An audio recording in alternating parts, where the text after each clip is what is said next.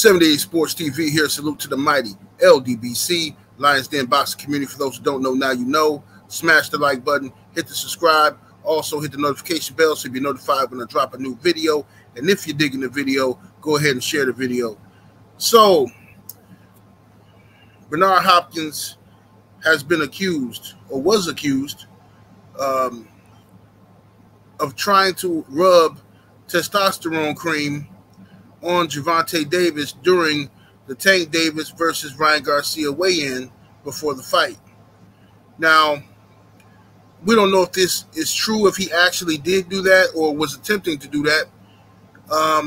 But Oscar De La Hoya claims, and Bernard Hopkins claims, that the PBC accused Bernard Hopkins of doing so. Now, we saw the video footage of the face-off between Gervonta Davis and Ryan Garcia, and they stepped face to face. They were trash talking. Bernard Hopkins, who was on the right of Gervonta Davis, for whatever reason, decided to reach out and grab Gervonta Davis to touch him. Immediately, Gervonta Davis turned to him and cursed him out.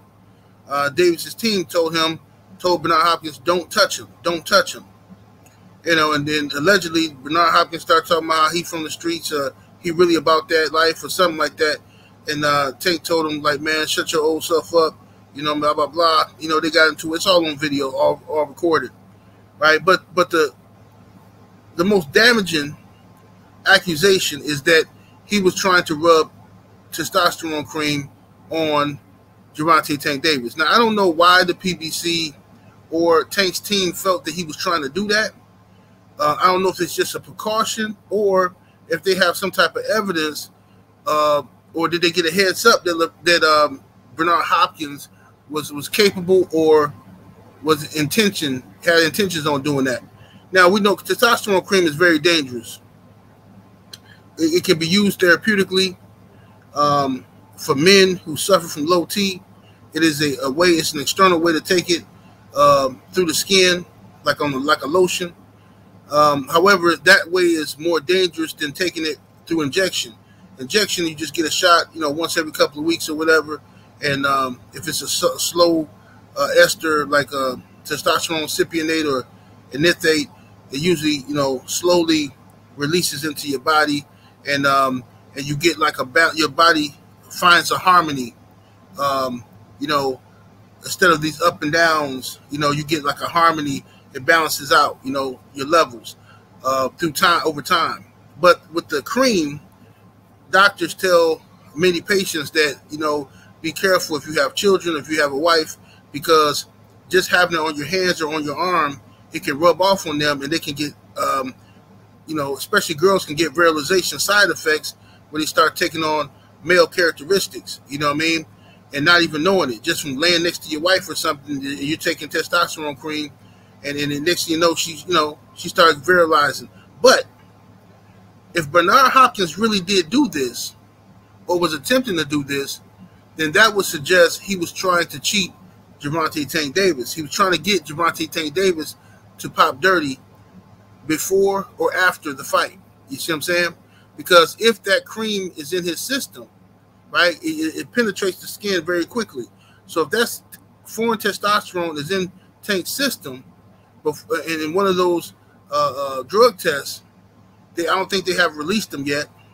The findings of the test, they haven't released them. I don't even know if, you know, I'm sure Nevada State Athletic Commission have a test, but I don't know if they were doing VADA or anything like that, any advanced testing.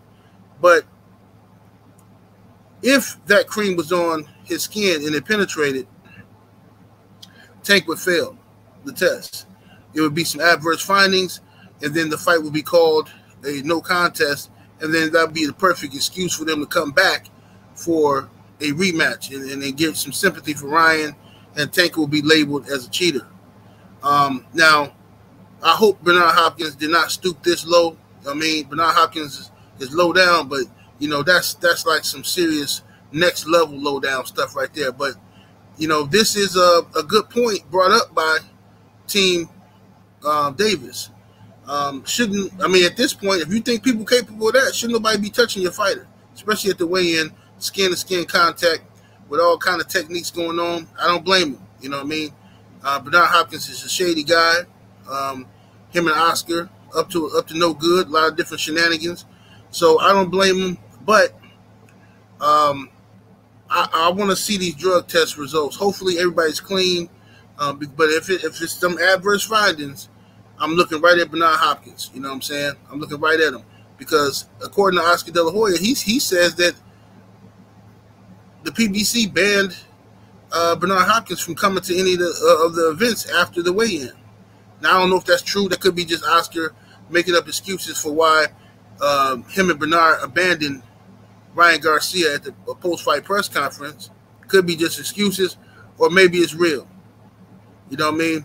Regardless of the fact, PED use in boxing and in sports in general is very prevalent. You know, fighters get caught with, using PEDs constantly, and these slicksters like Bernard Hopkins know. I'm sure he knows different ways to, get guys caught up in the mix, if you will. You know what I'm saying?